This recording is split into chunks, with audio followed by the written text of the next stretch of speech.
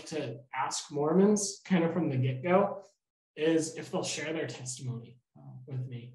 Because as a Mormon, I was always encouraged, bear your testimony, especially when like you see something's turning into, Bible bashing. It's an argument. Just drop your testimony. Just drop your testimony and walk away. Just leave them with that. Well, I like to start the conversation. I picked it up from my why she would do that on the street. Interesting. So why bring that up front? What's your thought on that? Because one, it tells me what they believe, what they value.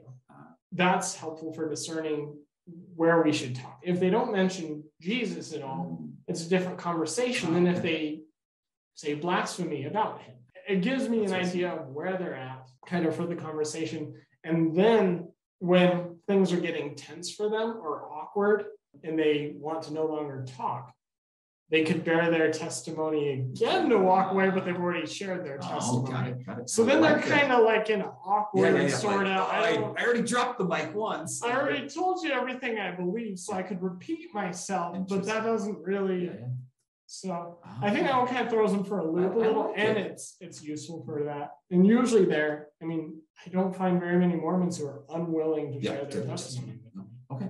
No, and I think what you're getting at there is, if we can go into a conversation where we are genuinely interested in them as an individual, and that's really what you're doing with that question, saying like, share about you. And then they're going to be much more willing then to listen to what you have to share from your heart too. And I think that sometimes we want to just rush right in, like this person knows this person should know this, without actually asking them what they believe. So thanks for sharing that.